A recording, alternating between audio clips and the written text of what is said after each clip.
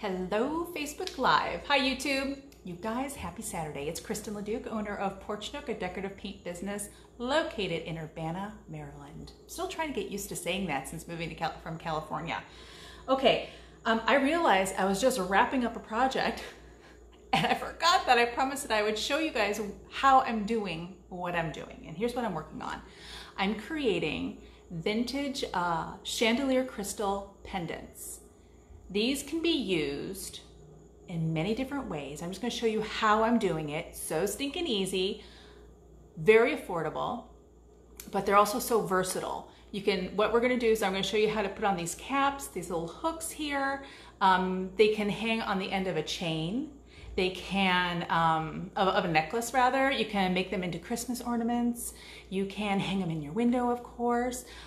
If you guys know me, and give me a thumbs up, you guys are familiar with my taste, and that is anything glittery and shiny.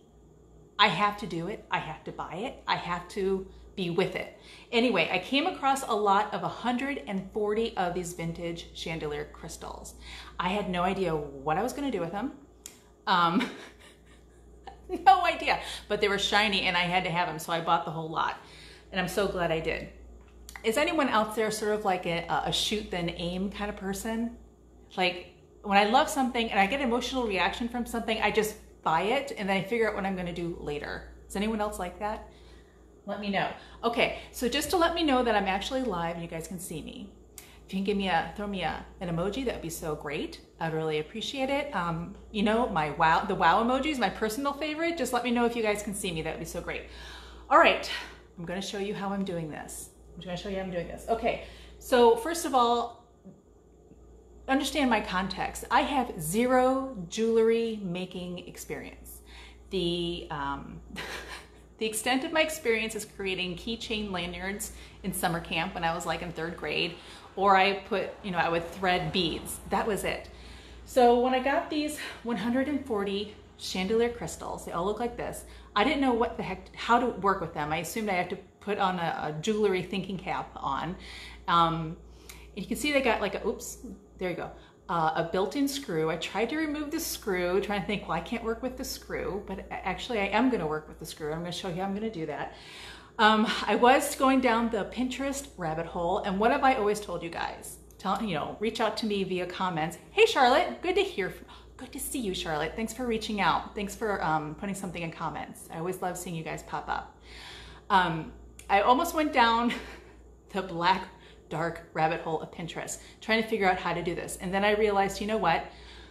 I slapped on my mask, grabbed my keys, my car keys, took one of these with me to Michael's, and I realized I had to basically inundate myself with the product, look at it, touch it, feel it. But not only that, try to find someone, a customer basically, stalk a customer who is hanging out in the jewelry department and see if they have experience, and then start asking them questions. That's the secret to my troubleshooting, guys. I just like to stalk people in the aisles of Michael's and see if anybody's done what I've been trying to do. Anyway, here are the tools that you need. I'm going to take the camera down, guys. I'm going to put you on a clip here, and I'm going to show you everything that's needed to make these ornaments here. I see you guys popping up. Give me a thumbs up. Let me know if you can hear me and see me okay. All right, take some Dramamine. I'm going to move you from the clip onto another clip. So right between projects here, right now I'm sealing a client's dresser set. Yes, Charlotte, I agree. Good research pays off. But you know what I mean about Pinterest? Sorry about the noise. In Pinterest, I just feel like I could research a project to death. You know what I'm saying? Okay, so here are the crystals that I'm working with. Again, they have this screw at the end. The only things that you need are, I didn't even know what these were called until last week, guys. This is called bead landing. This is a wire, This is a wire I'm going to use to wrap around the existing screw and then to create a hook from it. This is called a long cone bead cap. I had no idea. These actually come in many different sizes. I originally bought a kit at Michael's that had multiple sizes because I wanted to see what they look like. So here's the shorter one. But then I realized, ooh, if I can really play off the long, sleek look of the droplet shape of this crystal, I went ahead and went with a longer version of it. So it looks like this. All right, this is how you do it. So these came with some rubber washers. I just unscrew and remove these rubber washers and I keep them. You know, I don't know why I'm keeping them, but I realized maybe they'll help me in a future project. They're so small, it's easy to store. Okay, so now I have my existing screw exposed on my crystal. I take my bead landing wire, and what I'm gonna do is that I'm gonna show you how I wrap this wire around this screw and so that it becomes like a hook.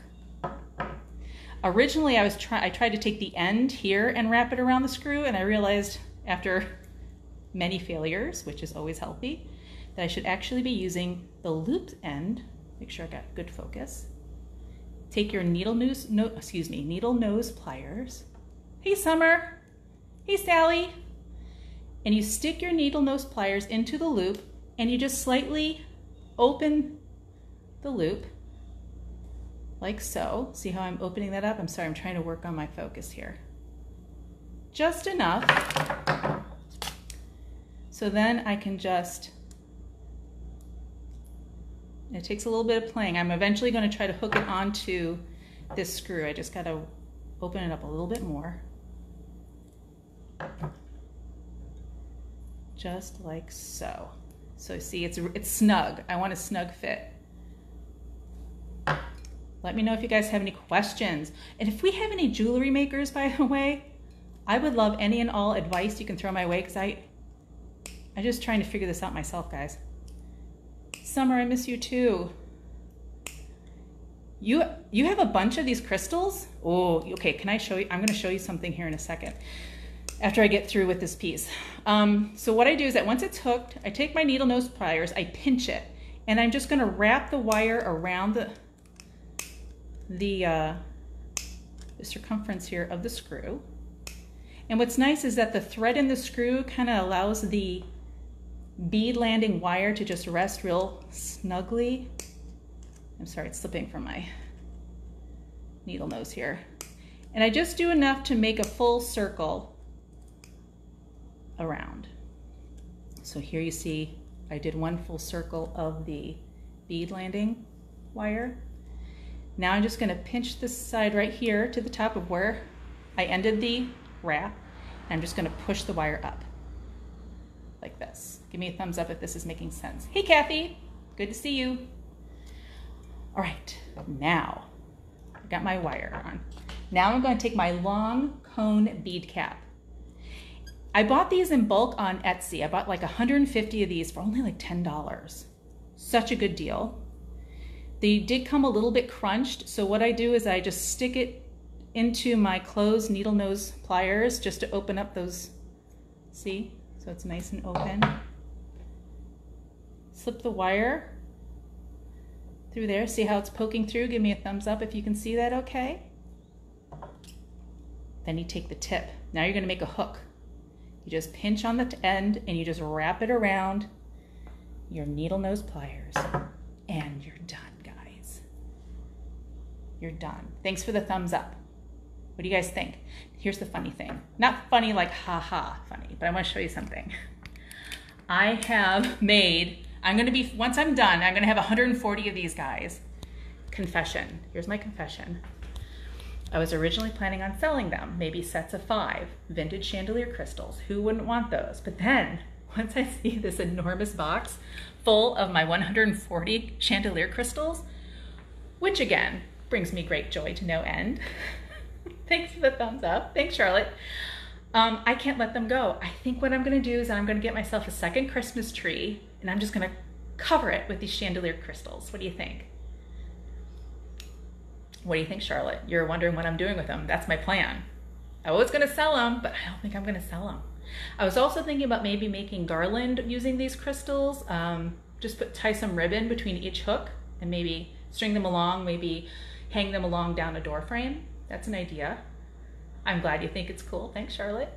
All right, guys, that's what I'm doing. I only have maybe 10 left, and I realized, oi, I promised I would go online and show you guys. Let me know if you guys have any questions. Summer. So, Summer, you said you have a bunch of these. You're telling me you have a bunch of chandelier crystals just laying around? Just laying around. You know what? Do you guys want me just to do another one? I'll do another one. I'll just do another one. And you guys can let me know if you have any questions. Anyone from Maryland on this live? I would love to hear from you. This California girl is trying to get used to, oops. This California girl is trying to get used to not only the humidity, but obviously gravity here in Maryland. I'm sorry about dropping you. I'm so sorry. Oh my gosh. OMG. I gotta get my clip back on. How embarrassing. This ain't HGTV, guys. This is real life. All right, I'm gonna try to flip you again. Let's see if you're gonna stay. Stay. Okay, awesome. Let's make another one. What do you say? I'm gonna move this a little bit. Oh, Kathy, you have a bunch of these and you didn't know what to do with them. Tell me, do they have existing screws on them like this? I tried to remove it originally and it just wasn't happening. So I realized, okay, embrace the screw, leave it in, make it happen. Oh, sorry about dropping you guys. Okay, funny thing. So I also put all my Facebook Live videos also on YouTube. You know, it's an existing video. Why not just download it? Anyway, so I'm gonna remove the existing rubber washers. Anyway, lately I've been getting comments on YouTube and folks are complaining about my videos. Here's why. So they're telling me that, oh, you gotta edit your videos. Oh, you talk too much. You gotta stop talking so much and just show us the project. I'm like, you know what? And I answer back, I'm like, you know what? I love hanging out with my followers and chatting with them. And you know what? I'm gonna keep chatting with them. Also, this mama's very busy and the last thing I have time for is editing my videos, for criminy sake. I do everything in real time. Who's got time for editing? I think it's also really healthy to do projects in real time and also allow yourself to fail. It's so important to fail, in my opinion. Does anyone else out there agree with me? So I have 140 of these particular crystals, and then I have a whole bunch more. Ooh, is anyone interested in seeing my great-grandmother's watering can? I put a whole bunch of crystals hanging from the end of my great-grandmother's watering can. And it looks like a rain of water, but it's really chandelier crystals. All right, see how I did that? Just to show you, see how you just wrap it and it hangs on just fine. Now I'm gonna put my long cone bead caps on here. Oops. So I may have mentioned to you guys before that when I received my big bulk order of these caps, they came kind of crunched. So I take my needle nose pliers and I just open it up a little bit. Make sense? You just slip it on. There you go. And now we're just gonna, give me a thumbs up if you guys want to see my great-grandma's watering can. There you go. There's the hook. Voila. And I'm really glad I went with the long version of these cone bead caps. Again, I got a bulk order in Michael's, but you can get a kit of like, what is it? Like 12 caps in like 3 different sizes. And it's a worthwhile investment just to figure out proportionately what style you want to go with your crystal. All right, I'm gonna do another one. In comments, let me know if you want to see my great-grandma's watering can. Again, I laid crystals all out the spout. All right, here we go. So I take the bead landing. Here we go. Just gonna make another one. Here we go. And I'm gonna open up the existing loop that are on these bead landings. There's a point on one end and a loop on the other. I'm gonna open it up a bit. I'm sorry if my hands are a little shaky. I took some Excedrin, guys, and I have been off of caffeine since March. You know, COVID began right when I stopped using caffeine. I'm like, ugh. But I've been able to hold on. Anyway, Excedrin has caffeine in it, and I'm not used to it, and my hands are a little bit shaky, so I'm really sorry. So now I just take my needle nose pliers, and I just wrap it around the thread of these existing screws that are built into these crystals here. You may hear a snapping sound. It's just my needle nose pliers slipping off the wire as I'm trying to get a grip on it. All right, so I wrapped it around, all the way around. So you can see it's wrapped around all the way to the beginning end where I started. I pinch right here where I've completed the full circle, and I just bend it up like so. Don't worry about making it perfect, guys. There's no such thing. Just get started. All right, voila, there. Take the end. So Kathy, I'm reading your comment. You don't have screws in your crystals. Okay. I have a bunch that don't have screws either.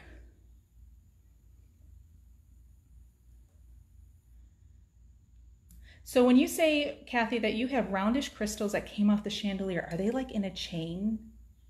Let me show you something. I want to show you something, Kathy. I'm going to show you my grandma's watering can and what I did with those small round ones. See, there's my hook. There's my pendant. I'm trying not to call these ornaments. Granted, I am going to use them as Christmas ornaments, but I'm trying to say pendants because there's so many things you can do with them. I actually hung one off of my neck, off of a short chain. Looks so pretty. Got lots of compliments and they thought it was really cool. Like, oh, chandelier crystal jewelry, that's so cool. All right, I'm going to show you what I did with my small round crystals. Yes, wired together. Okay, Kathy, ready for this? Here we go. This is what I did with mine that are wired together. What do you think? This is my great-grandmother's galvanized steel watering can. I love just putting my hands through it. Anything shiny makes me so happy. What do you think? That's what I did. So I still have about these many left still. I have enough to do another watering can. I just don't have another watering can. Is that something you may do? So stinking cute. Makes me so happy inside. Oh, and so here is also, I am sealing my client's dresser set. Painted it with kiddie pool. Very happy, fun color. So happy that she chose it. I'm so honored that she chose me for the project. All right, that's it. That's what I'm working on. Do you guys just want me to just keep working on these pendants? I know you're very busy people.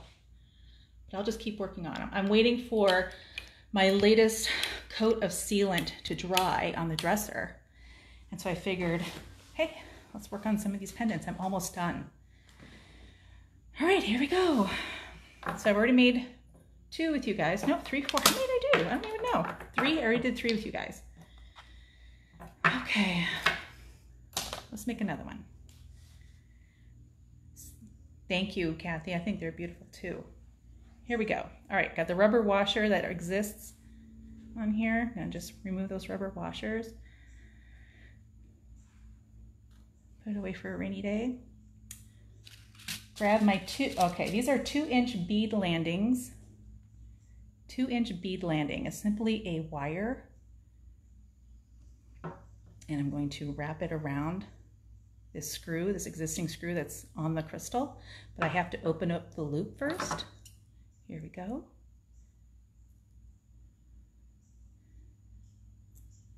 Maybe a little bit more. So I open it up, maybe a little bit more. I don't want to open it up a little too much because I want it to fit snugly. I put it on the screw. Yeah, that's pretty good.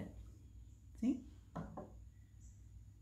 Let me know where you guys are watching from. I'd love to hear from you guys. Just pinching on the wire to hold on to it, get a firm grip. And I'm going to push the wire around the screw, like 1 millimeter at a time. So it does a full circle, 1 wraparound. Again, you may hear some snapping sounds coming from my needle nose pliers, but it's because my pliers are slipping off of the wire. Okay, there you go. 1 full rotation. Sorry about the focus, guys. Let's see if it can, trying to get focused. There you go. Then once you complete your full rotation, you just pinch it firmly and you just bend your wire up like so. Then I'm going to grab my long cone bead cap. Because they came a little crunched, I like to stick my needle nose pliers into it a little bit to open up the opening here. Slip it on top of the wire. See my wire sticking out here? Pinch the very end, and then I wrap it around the nose of the pliers. And there's my hook.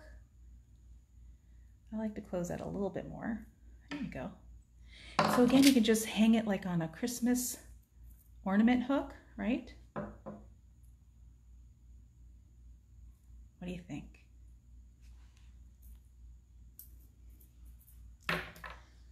Okay, I'd say I have about like 20 of these left. 20. So I actually have to put another coat of sealant on my client's dressers, and then I'm going to wrap up my crystals. But again, I realized that I was almost done with my crystal project, and I forgot that I promised that I was going to show you what I was doing and how I was doing it. All right, guys, this is Kristen LeDuc, owner of Porch Nook. Thank you so much for hanging out with me in my garage.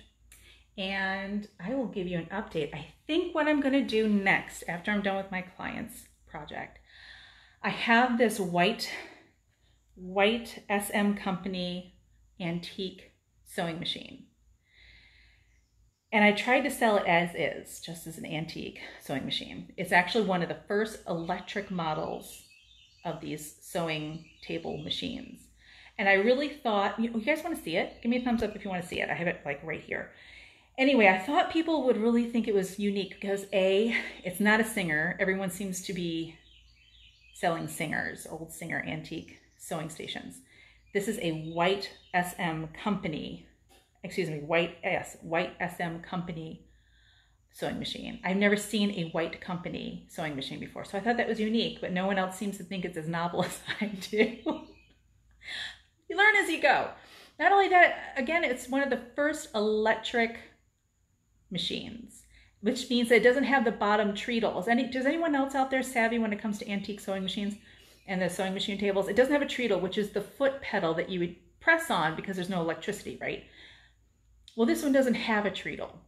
And people seem to have an adverse reaction to, well, where's the treadle? That's not right. If it's an antique sewing station, it's got to have a treadle. I'm like, no, it's electric. I even have the electric wiring if you're interested. All right, you guys seemed interested in seeing it. Here's the machine. Here you go. There it is. So I had originally had it listed as is, right? But it's not moving. It's not going anywhere. No one seems interested. So what I'm going to do is that I have an idea of what I'm going to do. I'm going to dismantle it a little bit. I'm going to repaint the base, just simply a really shiny, shiny black. And then the white base, I'm going to remove the sewing machine cover here. And I'm going to remove the actual sewing machine. And then I'm going to paint the base white, a really rustic, like dry brush, rustic white. And I think it'll have much more of a versatile look about it. Like I would probably want that in my living room more so than this piece as is. I mean, you know, only makes sense. What do you guys think? That's what my plan is.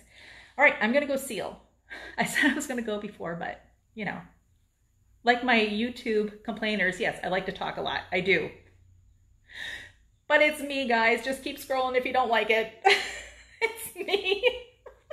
And you guys keep me real. I mean, you guys just keep it real for me, and I really appreciate you. All right. Again, if you guys have any comments or recommendations on how I can do these ornaments better, I want to hear from you because I'm only as good as I'm only as good as you guys let me be. I'd sure appreciate it. You guys have a fantastic weekend. Take care, be safe, be well, and be creative. Do something fun for yourselves, okay? Bye.